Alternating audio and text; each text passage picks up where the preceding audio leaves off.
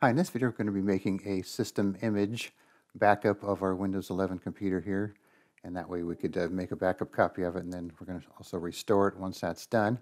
So to do that, we're going to use the old-fashioned Windows backup that we've been using for years now. You can find that in Control Panel.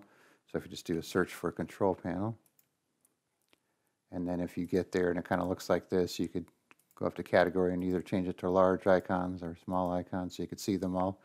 And so what I did, so I have a text file for before image, and I also have a couple apps installed here, so we'll see if they show up when the image is restored. Then I'll make another one for after we do the image to see if that one's gone when we get back.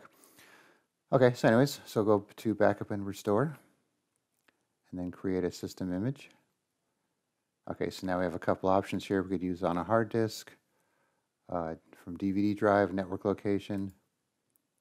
So I have this secondary hard drive on this computer called Backup. It's a 25 gig drive with nothing on it, so we're going to put it on that. And we'll see if there's enough room. We'll see if 25 gigs is enough. It's saying it might not be, so we'll find out, but I think it'll be okay. So click on Next.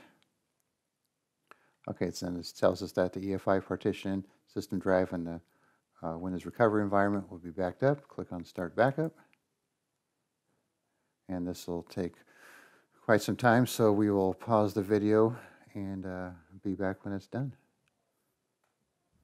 Okay, so the backup's done, and now we have this message asking us if we want to create a system repair disk.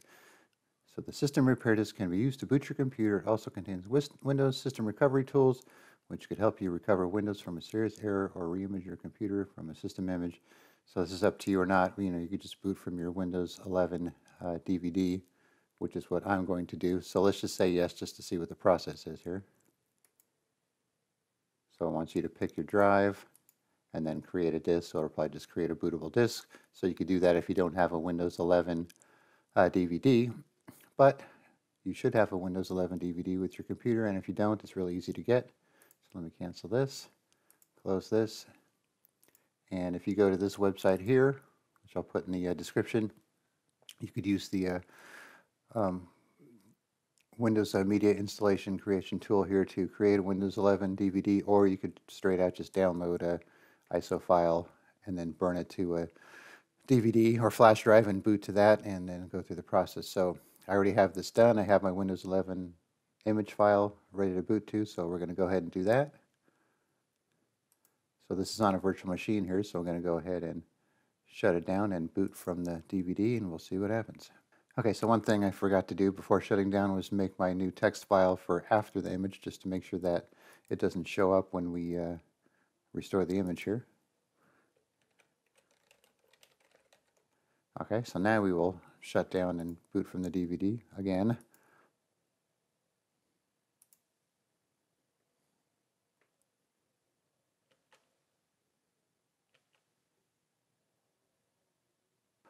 Okay, so you get to the Windows setup and you just want to click on Next and then repair your computer. Okay, and then we'll go to Troubleshoot and then System Image Recovery, and then click on right here where it says choose a target operating system. Still says Windows 10, so obviously they're using the same interface here for Windows 11, so maybe this will say Windows 11 eventually. Okay, so now we want to pick our image here. So location, backup. So this was my backup drive. I don't know why they're calling it C because it was an E drive, but that's the one we want to do. Okay, so here's the date and time it was backed up, so we'll click on Next. Okay, so if you need to do any reformatting or repartitioning, you could choose this option, but we're not going to do that. We're going to click on Next. Okay, we restore from the following: system image, date and time, computer name, drives to restore, the system partition, C drive, volume, and so on. Click on Finish. And it says all the data on the drives were restored, replaced with the data in the system image. Yes. So this will take some time to do, a few minutes to a few hours. I doubt it's going to take a few hours. This is not a very large system drive on here, so it shouldn't take too long. But anyways, we'll pause it and be back when it's done again. Okay, so the backup has completed and the computer is now restarting on its own here. Or I should say the restore has completed and it's now restarting. Okay, so we got a login screen here.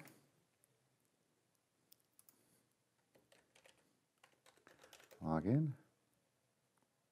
Okay, so now we have our desktop.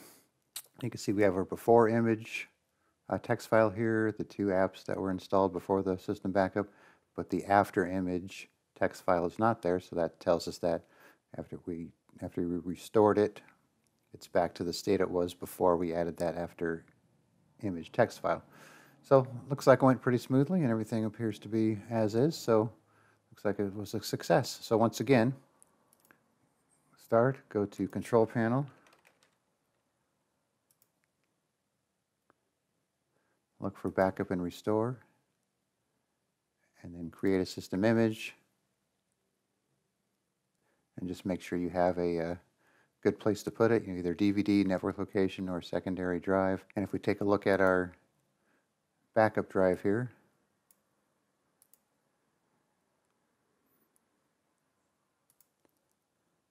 you can see that we have 7 gigs left of the 25 gig drive, so the backup was pretty big, but it didn't take up the whole thing. And if you go on there, you'll have this Windows image backup folder, but you won't be able to get into it because it's protected.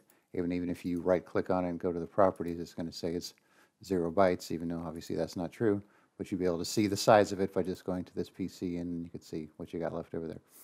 So give it a shot and back up your system just in case something crashes, and if so, you'll be good to go. But just remember that your system backup is only as good up to the point where you do it. So if you did it 6 months ago and you restore it, you're going to lose everything from that point on. So you might want to update it on a monthly basis or whatever feels best for you. All right, thanks for watching, and be sure to subscribe.